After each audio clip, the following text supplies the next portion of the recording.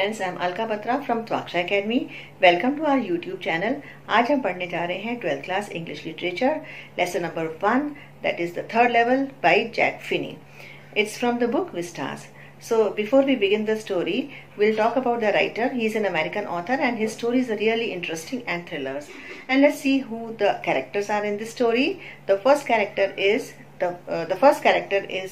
the protagonist himself, and he is Charlie, who is 31 years old, and his wife Louisa. And the third character is Dr. Sam. He is a psychiatrist and he's a friend of Charlie too. So here the most important thing is that the story was published in the year 1952. So when this story was published, the author, the protagonist, that is Charlie, he has seen both the world wars, the World War I as well as the World War II. तो protagonist बताते हैं कि उनके मन में उस समय कुछ ऐसे thoughts थे या उन्होंने कुछ ऐसा experience किया, तो वो हम रीडर्स के ऊपर डिपेंड करता है कि हम उसको रियलिटी लेकर चलें या उसको हम इमेजिनेशन ही माने. लेकिन वो ये कहते हैं कि वो एक चीज़ बताते हैं कि जो ग्रैंड सेंट्रल रेलवे स्टेशन है, जो अमेरिका का बहुत बड़ा रेलवे स्टेशन है, वहाँ पर उन्होंने 3 लेवल एक्सपीरियंस किए हैं, जबकि अमेरिका के जो हाई कमिश्नर्स या जितने भी प्रेसिडेंट हैं उनका ये दावा था और 100% गारंटी थी कि there were only 2 levels of the railway station. But जब ये बात उन्होंने अपने फ्रेंड्स को बताई तो उनके फ्रेंड्स उनका मजाक उड़ाते थे, कहते थे कि तुम you are mad, you are insane, you are talking which is nonsense. तो यही बात उन्होंने जब डॉक्टर सैम जो एक साइकेट्रिस्ट है उन्हें बताई तो उन्होंने कहा कि नहीं, it is awakening dream wish fulfilled. यानी कि कुछ हमारे ऐसे अनकॉन्शियस लेवल पर कुछ हमारी विशेस होती हैं, कुछ हमारी डिजायर्स होती हैं जो हम इस रियलिटी वाले वर्ल्ड में तो नहीं उसको फुलफिल कर पाते, बट हम we want to escape to a place जहां पर हमें वो वाली एनवायरनमेंट मिल जाए, वो एक पीसफुल लाइफ मिल जाए. तो वो ये कहते हैं कि तुम क्योंकि दुखी रहते हो, क्योंकि तुम एक परेशान हो, तुम अपने आसपास की हार्श रियलिटीज को फेस नहीं कर पा रहे हो, you feel insecure, that is why you want to go to a world which gives you relief and piece and happiness in your life. तो जो प्रोटैगनिस्ट है, जो चार्ली है, वो ये कहते हैं कि नहीं, ऐसी कोई बात नहीं है, I don't agree with you, लेकिन मैं यहाँ पर खुश हूँ. और ऐसा कौन सा व्यक्ति है जो थोड़े बहुत दुखों से या थोड़ी बहुत जो हार्श रियलिटीज है उनसे एस्केप नहीं करना चाहता. Then again doctor Sam says that कि नहीं, तुम्हारे अंदर कुछ और भी हैबिट्स हैं जो इंडिकेट करती हैं, जो डिनोट करती हैं कि you have some fears of the life and you want to escape through that. And then he gives an example of stamp collection because he knows that the protagonist और Charlie, he has a habit, he has a interest of stamp collection, and he says, Dr. Sam says that this is a method of temporary refuge. यानी कि ये भी एक method है जिससे हम, जो व्यक्ति स्टैम्प कलेक्ट करता है, वो उसमें बनाए गए इवेंट्स या जो भी कुछ डिपिक्ट किया होता है तो वो उसमें देखते देखते वो पास में चला जाता है और उसको थोड़ा समय के लिए जो है उस प्रेजेंट एनवायरनमेंट से रिलीफ मिलता है, वो थोड़ा सा बेटर महसूस करता है. तो again he says, he replies to this answer, he says that Charlie says that no, it's not true. मैं बिल्कुल खुश हूँ, और यहाँ तक कि जो मेरे दादाजी थे उनको भी स्टैम्प कलेक्शन की हैबिट थी, वो भी उनको ये शौक था, तो वो तो कोई दुखी नहीं थे, और वो समय तो ऐसा था जब उस समय सुख शांति थी क्योंकि वो पास की बात कर रहे हैं. Then again he says imply, वो कहते हैं कि जो प्रेसिडेंट रूजवेल्ट थे, यहाँ तक कि उनको भी ये हैबिट थी, उनको भी ये शौक था स्टैम्प कलेक्शन का, तो वो तो कहीं दुखी नहीं थे और उन्होंने तो वर्ल्ड वॉर को जितवाया भी था. फिर जो प्रोटैगनिस्ट है वो अपनी बात को आगे, स्टोरी को आगे बढ़ाते हुए कहते हैं कि किस तरह से वो थर्ड लेवल पर पहुंचे थे. वो अपनी स्टोरी नरेट करते हैं. वो बताते हैं कि एक दिन अपने ऑफिस में वो काम कर रहे थे, काम करते करते उनको बहुत लेट हो गया वहां. Then he wanted to go and meet his wife immediately, so he thought of taking the railways rather than going by बस. उनको लगा कि शायद बाय बस जाने में रोड पर उनको बहुत ट्रैफिक मिलेगा और बहुत ज्यादा समय लग जाएगा. सो ही थॉट कि he will take the train and then he will reach home faster. So he goes to the central railway, वहां पे जाते हैं और वहां से पहले वो फर्स्ट लेवल पर जाते हैं. तो फर्स्ट लेवल पर देखते हैं कि वहां पर जो है वो अर्बन ट्रेन्स है, यानी कि जो 20th सेंचुरी की ही है उसी तरह की ट्रेन्स हैं. Then he goes to the second level. That level, वहां पर जो ट्रेन्स थी वो सबअर्ब जाने वाली थी, तो सब अर्बन टाइप की ट्रेन्स थी. Then he keeps on moving and he reaches the third level. लेकिन वो थर्ड लेवल पर पहुंचने से पहले एक बात और भी कहते हैं कि जो ये ग्रैंड सेंट्रल रेलवे स्टेशन है, यहाँ पर कुछ ना कुछ डेवलपमेंट होती रहती है, कुछ ना कुछ कंस्ट्रक्शन होती रहती है. तो he also compares it with the tree, कि जो एक ट्री ग्रो करता रहता है तो उसकी ब्रांचेस या उसकी जो रूट्स है वो नीचे की तरफ एक्सपैंड करती रहती है, वो हर डायरेक्शन में मूव करती हैं, आगे चली जाती हैं, और जो उनका एंड ऑफ द रूट्स होता है वो it is like an exit and it take you to the other world. And he also says कि यहाँ पर जो है चार्ली ये बता रहे हैं कि वो ऐसा नहीं है कि वो, क्योंकि he is been to this place many times, वो 100 टाइम्स यहाँ आते हैं, क्योंकि उनका ऑफिस यहाँ पर, उनका जाने आने का रास्ता यहाँ पे, तो वो कई बार उनको यहाँ आना पड़ता है, जाना पड़ता है। तो he is very familiar with the environment as we are familiar with the environment और ऑफ आर सराउंडिंग। तो हमें मालूम होता है कि हमारे घर के आसपास क्या है, हमारे विसिनिटी में क्या क्या चीजें हैं, कौन कौन से इंस्टीट्यूशंस वगैरह हैं। तो he is very well aware of that place, he is very familiar with that place. तो ऐसा नहीं है कि उनको कुछ डिफरेंट नहीं लगता, हर बार कोई ना कोई नई चीज उनको लगती है, क्योंकि वहां पर बहुत सारे डोरवेज हैं, बहुत सारे पैसेजेस हैं, बहुत सारे आर्चेस बने हुए हैं, बहुत सारे पैसेजेस एंड स्टेयर केसेस हैं।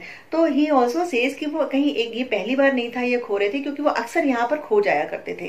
Then he also says, he sides an example कि एक बार वो किसी एक टनल में चले गए और वो कई मील चलने के बाद जब वो टनल से बाहर निकले तो that he realise that he had come, जो उनकी स्टेयरकेस जो बाहर ओपन हो रही थी वो वहां उसके सामने क्या था, एक रूजवेल्ट होटल था, तो वो वहां पर आ गए थे। तो ही ऑल्सो सेज कि जितने भी बड़े बड़े अमेरिका में जितने भी इंपॉर्टेंट प्लेसेस हैं उनके नीचे कुछ शायद सीक्रेट टनल्स हैं, और वो जो है it is a way of exit, and those are the lucky peoples who get into that tunnel and get the exit, and they reach the third level, that is they reach the place where they can fulfill their dreams which they cannot realize in the reality. So here you see that the protagonist or Charlie, he says that he knows the reality. उनको reality मालूम है, उनको ये भी मालूम है कि वो present scenario में रह रहे हैं, लेकिन वो ये भी बता रहे हैं कि हाँ थर्ड लेवल एग्जिस्ट करता है, और हम वहां पर इसलिए जाते हैं क्योंकि जो लोग इस यहाँ के एनवायरमेंट से जो ज्यादा हैप्पी नहीं है, जो जहाँ पे इनको हार्श रियलिटीज को फेस करना मुश्किल लगता है, सो they get into those places and they find an exit from this world of harshness. तो ये कहते कहते वो अपनी बात को आगे बढ़ाते हैं। तो उस दिन जब वो थर्ड लेवल पर गए तो उन्होंने देखा वो लेफ्ट साइड पर चले जा रहे थे तो बिल्कुल एकदम से शांति थी, कुछ लोग भी नजर नहीं आ रहे थे। लेकिन जैसे ही वो थोड़ा आगे बढ़े तो कुछ वहां पर लोग नजर आए, कुछ हल्की फुल्की आवाजें आई, और वहां पर उन्होंने देखा कि वहां का जो एंट्रेंस था, वो जो डोरवे था, वो आर्च था। That was different from the present scenario, जो प्रेजेंट सेंचुरी से बने हुए कंस्ट्रक्शन थी उससे काफी डिफरेंट था। और फिर आवाज इको हो रही थी, इसका मतलब कि वहां पर उन्होंने रियलाइज किया उसके आगे एक बहुत बड़ा हॉल था जो वेकेंट था।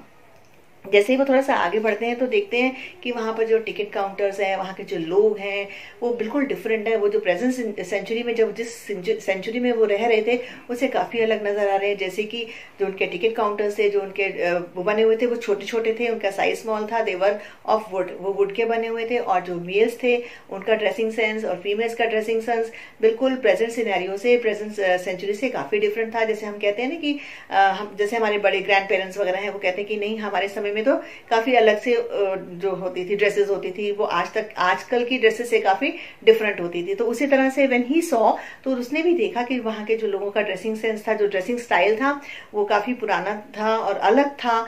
जैसे कि the females were wearing mutton sleeve shirts and they were wearing long shoes, and males had their long beards and mustache, उनकी मुस्टैच थी। उन्होंने वहां पे ये भी देखा कि वहां पर जो है वो लाइट्स नहीं थी, उसकी जगह गैस लाइटर्स थे। और यहाँ तक कि उनके पास, लोगों के पास गोल्ड वॉच थी, राउंड वॉच थी, रिस्ट वॉच थी टाइम देखने के लिए। तो फिर भी वो उनको लगा कि सब कुछ बहुत डिफरेंट है। नाउ ही रियलाइज कि वो थर्ड लेवल पर आ गए, but still he wanted some proof, he wanted to prove himself that he was in the third level, he was in a different world from where he was living. So then he sees कि वहां पर जो train है उसके ऊपर भी जो train है वो भी डिफरेंट है, क्योंकि उसके ऊपर वो स्टीम से चलने वाली ट्रेन है, कोयले से चलने वाली ट्रेन है। तो उनके ऊपर जो चिमनी लगी हुई है, चिमनी से क्या वहां धुआं एग्जिट करता है। तो तब उनको और भी कंफर्म हुआ कि नहीं, he is in the past, वो आज प्रेजेंट में नहीं रह रहे हैं, वो इस समय जो है पास्ट में। But to realize, to make it sure, to make it guaranteed, he finds a boy over there and he had newspapers. तो वो newspapers लेता है वहां से और देखता है उसपे, तो उसमें नाम लिखा होता है न्यूज़पेपर का, द वर्ल्ड। तो उनको लगता है कि ये तो डेफिनेटली पास्ट में आ गए हैं, because that was the time वो जो न्यूज़पेपर थी वो पब्लिश होना बंद हो चुकी थी।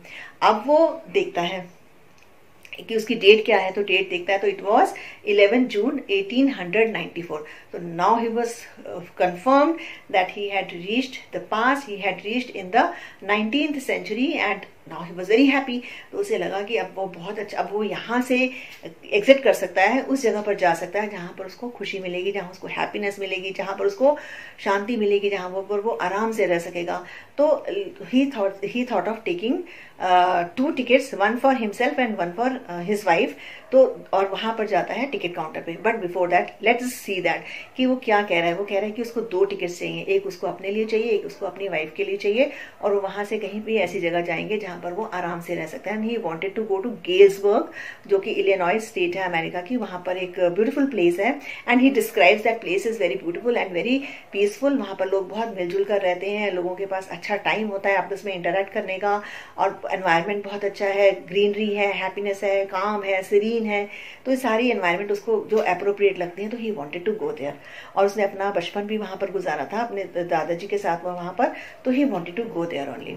लेकिन अब देखो यहाँ पर एक इंपॉर्टेंट बात यह है कि यहाँ पर ही नोज कि वो प्रेजेंट में रहता है, that's why he is saying that he wants to take his wife. And at the same time वो भी बताना चाह रहा है कि वो पास्ट में रह रहा है, क्योंकि it was the year 1894 when he, which date he saw was in the newspaper, it was 11 June 1894। So both the things are in parallel. Past और प्रेजेंट को ऑथर ने दोनों को पैरेलल रख के चल रहे हैं और ये बताने की कोशिश कर रहे हैं कि ऐसी चीजें होती हैं और हुई हैं और महसूस भी की गई हैं, और उसका जस्टिफिकेशन भी है कि वो चीजें थी कि जिसमें प्रेजेंट और पास्ट दोनों एग्जिस्ट करता है। एक ऐसा वर्ल्ड जिसमें प्रेजेंट भी है और पास्ट भी है। तो now he goes to the counter. कौन? जो हमारा प्रोटैगनिस्ट है, जो चार्ली है, he goes to the counter to get the 2 tickets. Now when he goes there, he gives the money. He tries to give the money. The clerk over there, he says कि he really sees the currency, and क्योंकि वो naturally वो present currency तो नहीं चलेगी वहां पर, क्योंकि वो पास्ट में थे उस समय, तो उसको थ्रेटन करता है कि मैं तुम्हें जेल में भिजवा दूंगा, मैं I'll call the police and you will have to go to the prison. Now this fellow he gets really worried. वो कहता है कि चाहे जितना भी पास्ट हो, जैसा भी हो, समय हो, लेकिन मैं उस समय भी उस जेल में तो जाना बिल्कुल पसंद नहीं करूंगा, क्योंकि हो सकता है कि उस समय जेल खाली रही हो, क्योंकि पॉपुलेशन ज्यादा नहीं थी, क्योंकि लोग ज्यादा क्राइम नहीं करते थे और ज्यादा लोग जेल में नहीं होते होंगे, लेकिन फिर भी at any cost he did not want to go to jail that time also. So he rashes away from there. वो इमीडिएटली वहां से चला जाता है और ये सोच कर जाता है कि next day he will get the currency, और वो करेंसी लेकर आएगा, और again he will come and get the tickets, and then definitely he will move on to the third level, to the place where he in the past and where he can live his life happily with his wife. तो वो किसी तरह से manage करके वहां से तो चले जाता है। Then he goes to A shop जहां पर काफी सारी स्टेशनरी की शॉप्स वगैरह होती है, जहां पर हम ऑब्जेक्ट्स को या इस तरह के कॉइन्स को रिप्लेस करवा सकते हैं और पुराने तरह के कॉइन्स ले सकते हैं। देन ही गोज देयर, इसके पास $300 है he has, and he replaces the new currency with the old one, and he gets $200 for that, and he is very content with that amount, because he knows that the time he is going to is the past time, and there the things would not be very costly, and he would be able to live very happily within that amount of $200 also. So he gets that. अब वो जाता है जब दोबारा से ही goes to the Grand Central and very disappointed because he is not able to get into this third level. तो वो disappoint हो गए, घर चला जाता है, अपनी वाइफ को बताता है कि ऐसे ऐसे है, एक थर्ड लेवल है, मैं वहाँ पर होके आया हूँ, वहाँ पर इस तरह की सब स्ट्रक्चर है, इस तरह के लोग हैं, और वहाँ पर लाइफ जो है बहुत पीसफुल है, वहाँ से हम टिकट लेकर हम गेल्सबर्ग चले जाएंगे और वहाँ पर हम लोगों की लाइफ जो है बहुत कंफर्टेबल हो जाएगी। बट उसकी वाइफ जो है वो बहुत ज़्यादा परेशान हो जाती है कि ये कैसे हो सकता है, पॉसिबल ही नहीं है। I think her husband she thinks that कि उसके हस्बैंड जो है वो थोड़ा सा अजीबोगरीब सी बात कर रहे हैं, तो उसको डाइजेस्ट नहीं हो रहा है, she is not able to understand कि what to do with that. तो लेकिन वो उनको समझाने की कोशिश करती है कि अगर आपको ये नहीं मिल रहा है तो that means no such place exist, ऐसी कोई प्लेस एग्जिस्ट ही नहीं करती जहाँ से आप एग्जिस्ट करके पास्ट में चले जाओ, तो आप सिर्फ इस तरह की इमेजिनरी बातें कर रहे हो। तो she gets worried, that's why she is talking to her husband like this, and she also tells him not to look for such place again, क्योंकि हम यहाँ पर ही सब ठीक रहेंगे। तो वो सोचता है कि ठीक है, शायद मैं कुछ unintentionally when he didn't want to go unintentionally, he reached the third level and he went to the past, and then if he wanted to go there intentionally, but he was not able to go. अब वो इस बार जाने को ही नहीं हो पा रहा था उससे, तो he got little disappointed, उसको थोड़ी सी डिसअपॉइंटमेंट तो हो रही थी। फिर वो कुछ समय ऐसे निकल जाता है, तो उसको लगता है कि वो he tries to look for Sam, वो चाहता है कि वो सैम से अपने इस बारे में बताएगा। तो सैम वॉज नॉट देयर, तो he was not able to locate him, he had suddenly disappear. तो उसको लगता है कि क्या प्रॉब्लम होगी, वो तो बहुत अच्छे से रह रहा था यहाँ पर, ही वॉज अर्निंग वेल, उसके पास अच्छी सेटलमेंट थी अपनी, and he was a psychiatrist, क्योंकि लोगों के साथ उस समय वो एक ऐसा पीरियड था जब बहुत ज़्यादा मेंटल प्रॉब्लम्स होती थी। तो he was earning also quite good and he was quite comfortable in his life. तो and he was quite, he never said that he feels a different kind of a feeling he has. So he was really disturbed by the sudden absence of Dr. Sam. वो कुछ पता नहीं चलता उसके बारे में। एक दिन क्या होता है कि वो अपनी पुरानी स्टैम्प कलेक्शन से प्रोटैगनिस्ट जो है वो गो थ्रू कर रहे हैं, उसे देख रहे हैं। तो जब देखते देखते हैं तो उसमें उनको एक फर्स्ट डे कवर नजर आता है। तो फर्स्ट डे कवर क्या है कि इट्स जो लोग जो स्टैम्प कलेक्ट करते हैं ना, तो जिनकी हॉबी होती है स्टैम्प कलेक्शन, तो व्हाट दे डू कि वो लोग जो है जो फर्स्ट डे जो इशू होती है, नई स्टैम्प आती है, तो वो उसको एक एनवलप में डालकर उसके अंदर एक ब्लैंक पेपर डालकर वो सेल्फ एड्रेस करके वो भेज देते हैं। और जब वो मेल होकर आती है, मेल कर देने के बाद जब वो उनके पास वापस आ जाती है, तो उसमें स्टैम्प लग जाती है पोस्ट ऑफिस की, तो दैट शोज की on which date it was released, ये उनके पास कौन सी डेट को सबसे पहले आई थी और कब सबसे पहले इशू हुई थी। तो उसे खोलता है and he is very surprise to सी कि उसको लगता है वो कि एड्रेस कहाँ से था, वो एड्रेस था it was address to grandfather and Galesburg का।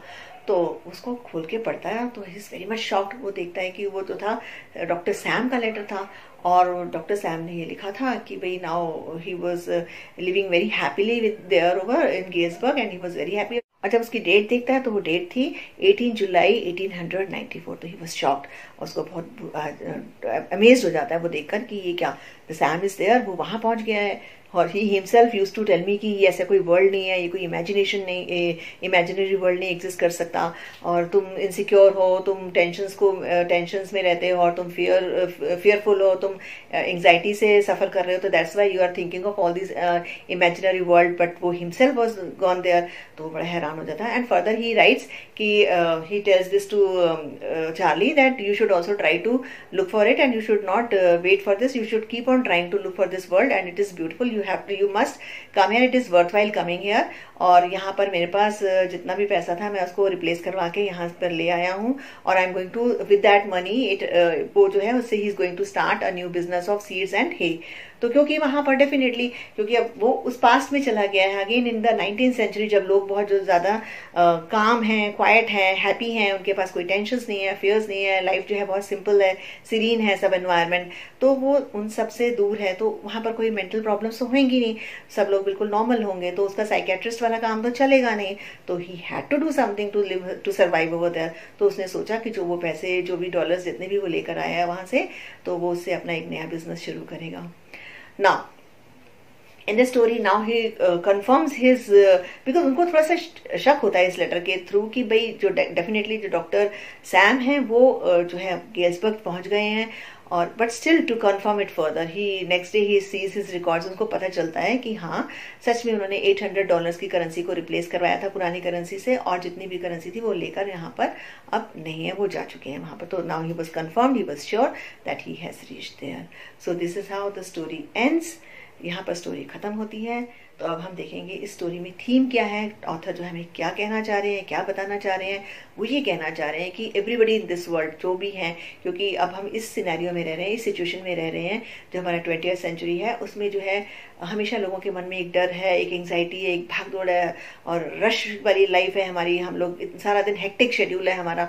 तो we can not keep our minds काम, और हम जो है ना इससे भागना चाहते हैं, we want to escape through that, and that is true. हम लोग सब के साथ ऐसा होता है कि हम उससे भागना चाहते हैं, but there are few people, वो क्या होता है कि वो इमेजिन करना शुरू कर देते हैं, उस वर्ल्ड को इमेजिन करना शुरू कर देते हैं जो वो लाइफ रह के, जो मतलब अपनी रियलिटी में तो उसको इस सिचुएशन को प्राप्त नहीं कर पाते हैं, उसको अचीव नहीं कर पाते, उस सिचुएशन में पहुंच नहीं पाते, लेकिन वो इमेजिन करना शुरू कर देते हैं, और वो क्या करते हैं कि धीरे धीरे धीरे उस सिचुएशन में पहुंच जाते हैं जस्ट बाय थिंकिंग। जैसे कि इन्होंने एग्जाम्पल में बताया है कि जैसे stamp correction is a way of it, passing the past, reaching the past, और उसी तरह से similarly like finding A third level in any place. और इसी तरह से उन्होंने बीच में एक लेसन के बीच में जो चार्ली उन्होंने ये भी बोला था कि कुछ जितने भी अमेरिका की बड़ी बड़ी प्लेसेस हैं उनके नीचे डेफिनेटली कुछ सीक्रेट टनल्स हैं and they are the ways to exit. तो कुछ लोग ऐसा इमेजिनेशन से करते करते वो सोचते सोचते सोचते उस पास में पहुंच जाते हैं। सो दिस इज व्हाट, लेकिन उसमें जो है ना जो ऑथर उन्होंने क्या किया है कि हमें प्रेजेंट सिनेरियो और जब चीजें समझाने की कोशिश करते हुए ये भी बताया कि प्रेजेंट सिनेरियो और पास्ट दोनों को पैरेलल लेकर चले हैं। Here the Charlie the protagonist he knows, वो रियलिटी भी जानते हैं लेकिन at the same time he wants to go to the past. वो पास्ट जो उन्होंने अनुभव किया, जो एक्सपीरियंस किया, उसकी प्रूफ भी दे रहे हैं कि जैसे लोगों की वो जब थर्ड लेवल पे जाते हैं तो उन लोगों का वहाँ का जो सेटअप है वो बिल्कुल डिफरेंट है, लोगों की ड्रेसेस बिल्कुल डिफरेंट है, उनकी गोल्ड वॉच और जो रिस्ट वॉच है वो बहुत डिफरेंट है, और जो जब स्टीम इंजन्स का मूवमेंट है उस समय, तो this also gives the proof that he is in the past to. दोनों पैरेलल चल रही हैं दोनों चीजें, और वो इज ट्राइंग टू एक्सप्लेन। और here the third thing which he wants to imply that कि यहाँ पर जो ऑथर है वो प्रोटैगनिस्ट को उन्होंने टाइम और स्पेस दोनों को ट्रांसेंड करा दिया, यानी कि दोनों को वो क्रॉस कर चुके हैं। वो एक प्रेजेंट सिनेरियो से पास्ट में चले गए हैं, जो कि 20th सेंचुरी से 19th सेंचुरी में पहुंच गए हैं, और सिमिलरली एक जगह से वो दूसरी जगह चले गए हैं। So this is the theme of the story. Now some important questions of this lesson. The first question is, what does third level refers to and what is its significance? So we can write in this question that the third level refers to, it is a way of escapism from the harsh realities of the present scenario and going into the past to live a life of calmness, happiness and peaceful life. And what is the importance? What is the significance of this? This is important because people are not able to cherish their dreams of living in a peaceful world at present, in the present century. So they imagine the things that they would happen in the, and then that could happen in the past, and then they reach the past. See, this is the significance of this third level. And the next question is first day cover. I have explained it to you what is first day cover, but again I will tell you that those people who are interested in stamp collection, whenever the new stamp is released, they take it and then they put it in the envelope and then put a blank paper in it and then mail it to themselves. So this assures the date on which the first stamp is released. And the third important question, which is a hot question also, high order thinking question, do you think that the third level was a way of escapism for Charlie? Why?